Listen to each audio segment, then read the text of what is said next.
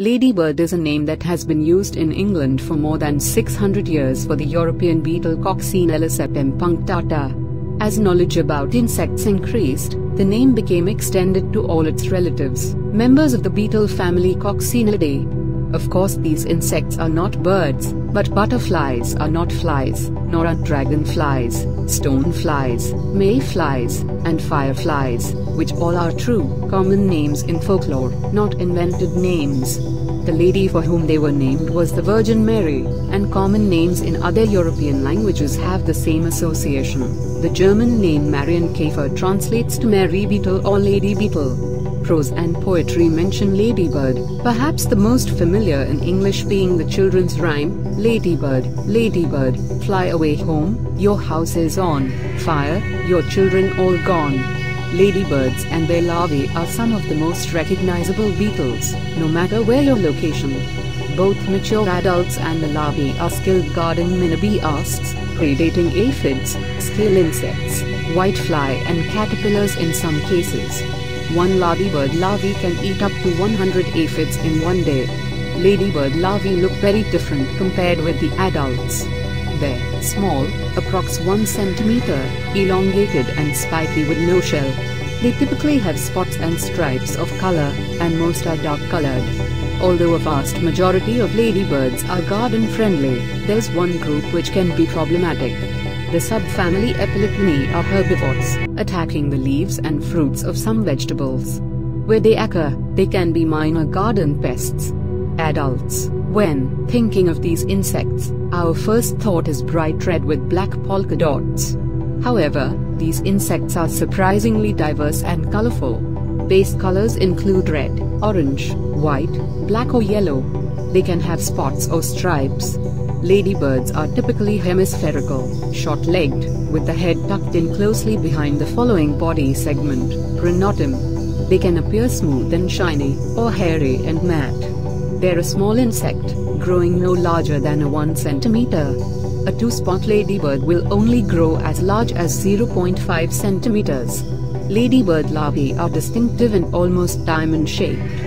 They're commonly black or grey with markings to match their parents. For example, a yellow ladybird nymph will be black with yellow markings. Of course, this is just a general rule of thumb.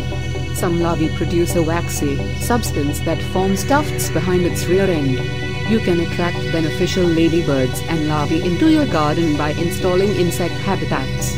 This could either be a bug box or insect hotel, or other alternatives include flower borders, hanging baskets, hedges, wildflower patches and herb gardens. Ladybug, also called ladybird beetle, any of approximately 5,000 widely distributed species of beetles whose name originated in the Middle Ages, when the beetle was dedicated to the Virgin Mary and called Beetle of Our Lady. Ladybird beetles are hemispheric in shape and usually 8 to 10 millimeters, 0.3 to 0.4 inch, long. They have short legs and are usually brightly colored with black, yellow, or reddish markings. The color of the wing covers and number of spots vary among species.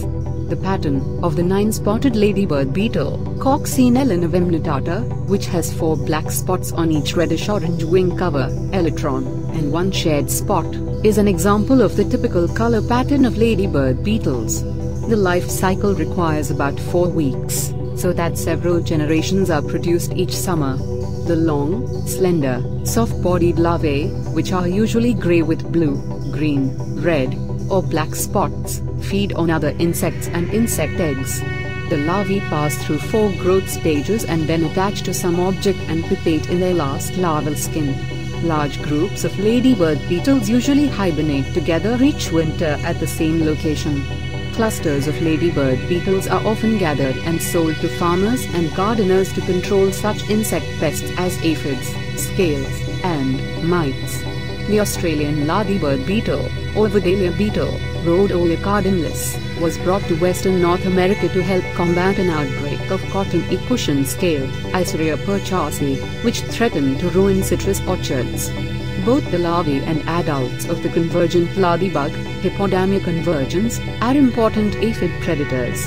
Although most ladybird beetles and their larvae are carnivorous, several feed on plants and are quite destructive. Two of these are the squash beetle, Epilicna borealis, and the Mexican bin beetle, E. virivestis. The familiar children's rhyme ladybug, fly away home, your house is on fire, your children do roam was a reference to the burning of the hop vines in England that took place following the harvest and cleared the fields but also killed numerous ladybird beetles.